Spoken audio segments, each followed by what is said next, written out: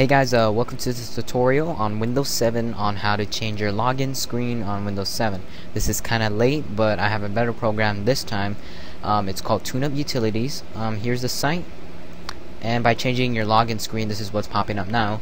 You can change the background of that into something you want, but make sure you download backgrounds.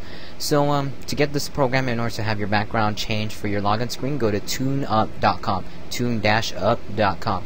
Once you're here, just go here and click on download free trial. The thing that sucks, this is not free, but I suggest getting a key on YouTube. Whatever.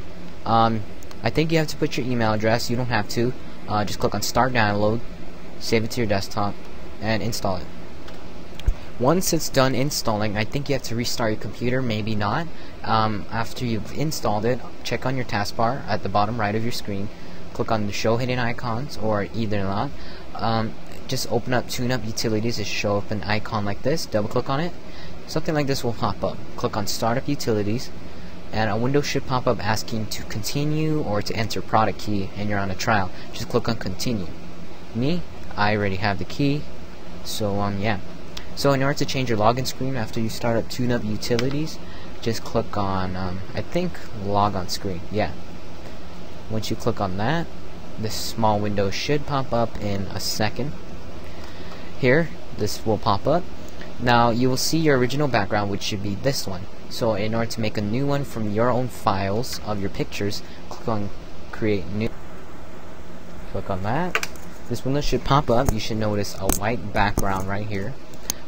In order to make your own, just go to Search Local Drives. Your default directory should be open like this, and you should be in Pictures. Just click on Pictures and choose the background you want from your computer. I downloaded these online. So if you choose that background you want, anyways, if you want to get backgrounds here, the site's popping up right now. Look for it in the description so you can have your own customized backgrounds, which are pretty good. So if I choose this, I double click on that, this should pop up.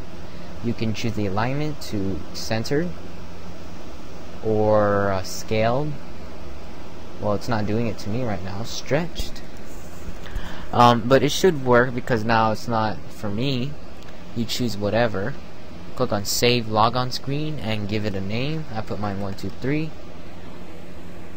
And then you should wait a moment. And then it should freeze for a while, and it says creating previews. Please wait. And then it should show up 123. Click on it, and then click on Apply. And you should be, and then log out, and then log back in, and you should see your background. This is a 30-day trial, so I don't think it'll last long. But like I said, try looking for it online for a key, because everybody knows that. But yeah, that's how you change your own logon screen on Windows 7. Anyways, this can work on Vista and Windows XP. Goodbye.